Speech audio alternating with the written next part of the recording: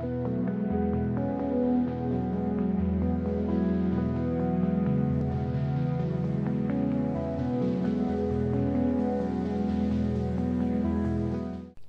24th gift is truly magical and contains the secret to genius. Genius is far more than lateral thinking. It is the ability to make quantum leaps. Jinky 24, with the shadow of addiction, and the Siddhi of Silence, and it's the path of invention. My wisdom story. I was a sensitive boy with an insatiably curious mind, with a deep love of logic and learning. My parents encouraged me to study everything from math to chemistry to astrophysics. My unusual gifts for predicting patterns and solving problems were discovered by my professor and eventually the world.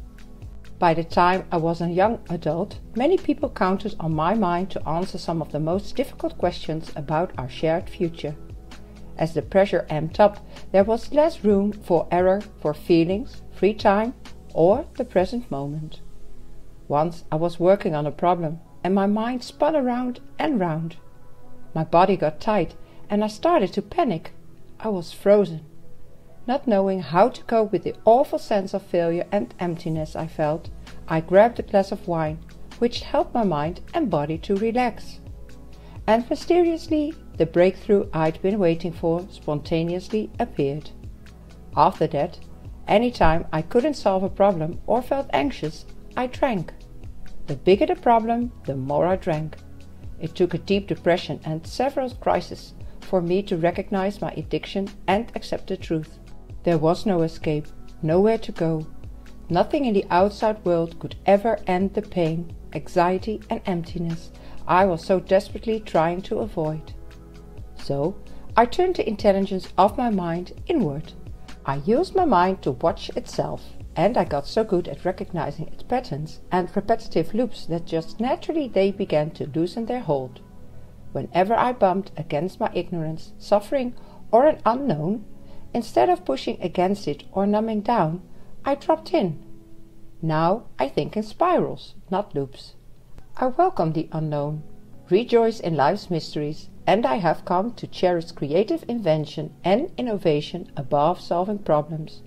Although my knack for solving problems continues to expand, my most creative moments and breakthrough insights often happen when I'm relaxing, dreaming, or doing nothing at all. I'm constantly surprised by how art, music, philosophy, mythology, and psychology relate to all that I do. My gift to you. I am here to tell you that addiction is not only about what you do, but how you think. And especially how you think during those moments in your life where you bump against the unknown, your own ignorance, a deafening silence, and an inner emptiness.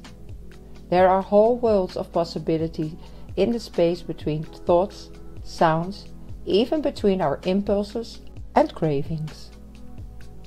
One of the most difficult, yet most rewarding things you can do in life is to embrace those gaps in your awareness. Don't push your anxiety away. Don't fill in those holes. As you make peace with emptiness and befriend uncertainty, your talent for invention, creative thinking and living will flourish. And now, the questions you can ask yourself to deepen your contemplation. How do you cope with moments of emptiness or anxiety? What role has addiction played in your life? Have you used substances, behaviors or activities to numb yourself or fill a hole? Today, pay attention to an arising feeling of emptiness. Before reaching for that cookie, cup of coffee, glass of beer, or the television remote, phone or computer, take a 3-minute pause to breathe and see what happens. Where in your life do you feel innovative?